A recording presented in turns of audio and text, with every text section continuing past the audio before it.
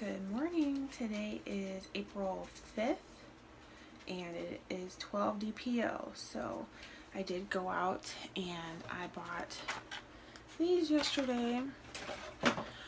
I woke up and I honestly felt like when your temperature kind of breaks, and I've noticed that happens before I get my period. So, and I did have like slight cramping yesterday and things. So I don't know how this is gonna go. I honestly don't. So let's do it.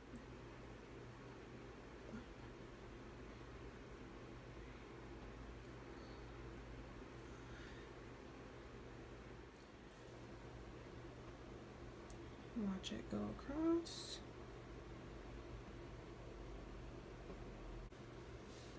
Set the alarm for 3 minutes. Okay, moment of truth. I'm not getting my hopes up anymore.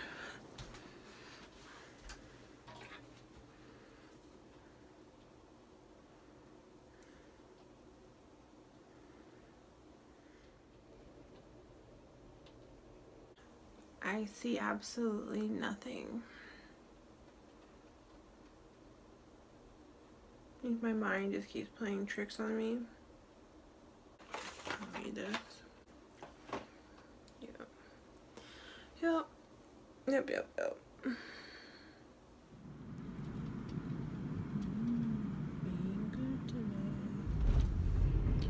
So I just got out of work and I'm kind of really excited. I had more spotting and I had like this really like sharp stabbing pain in my upper left kind of bum cheek, gluteus maximus. I don't know how to say that so it sounds not offensive or childish or whatever, but I had that pain after walking with one of my friends, and then all of a sudden like I had some kind of like mild cramping but not bad. And then I went to the bathroom and I thought, that looks like a little bit of spotting, but maybe not sure, you know. And then I went to the bathroom again after some more cramping and it was definitely spotting. So I kind of checked myself with the toilet paper. And yeah, it looks like the same photos as from like implantation bleeding. So maybe it's still kind of doing its thing. And maybe tomorrow or the next day I will get my positive. I don't know, I just have like this calming feeling coming over me, like it's gonna be okay, and I feel like this could be it. I was thinking I was gonna go walking again since it finally stopped raining. I guess there's kind of little spots on my windshield, but I don't want to push it too hard, so maybe I'll do some kind of like planks or something. I know I'm gonna do something exercise related, I don't know, but we'll see. I just got to get home first.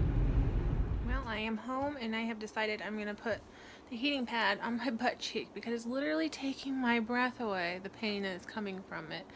So that's what I'm going to do.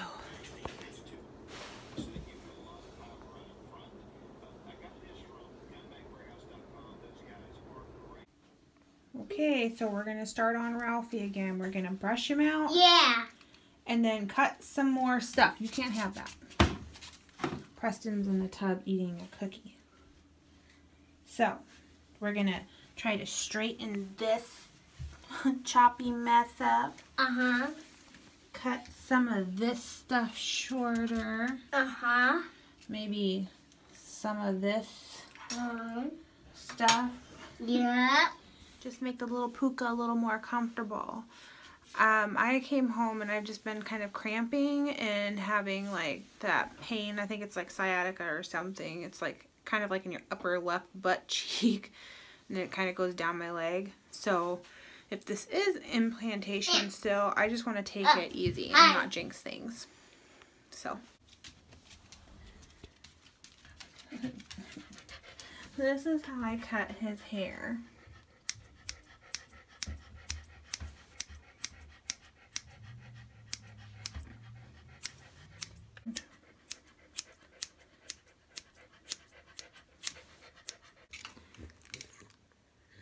He was sleeping while I cut his hair. Look at this mess. Look at all this hair. Again, messy sink. It's the kids' whatever.